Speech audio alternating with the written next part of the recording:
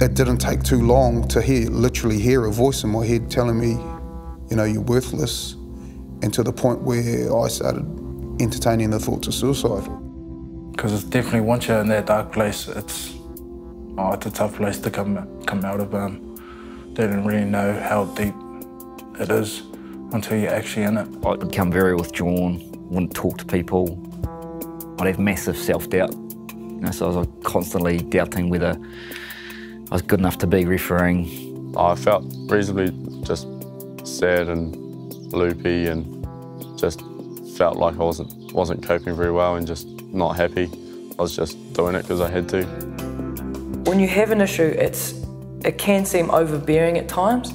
It's like a big cloud over your head that you're trying to ignore, and you're getting rained on every day, but you're just ignoring it. I definitely think it's people see it as a sign of weakness, being able to ask for help, and especially in a sport where it's a physical sport, so you're expected to be able to handle things, you know. Just being able to speak about it, because holding it inside is not going to help. Definitely is not going to help. You'll go through a lot of dark times if you keep it to yourself.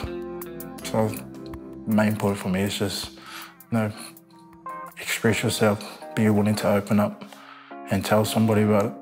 Well, I think back on it and it's crazy, but I should have gone and spoken to someone, because that was the only way I started feeling a bit better, was actually starting to voice stuff. As soon as you share that with someone that you trust, it's like that cloud, the power that cloud has over you goes away. There's always somebody around that will be happy to talk to you if you're going through a rough patch. And you just got to find somebody, and you've got to make the effort first, because not everybody's going to come to you to make sure you're okay. When you actually put your hand up and go, I need help, it takes a massive weight off your shoulder.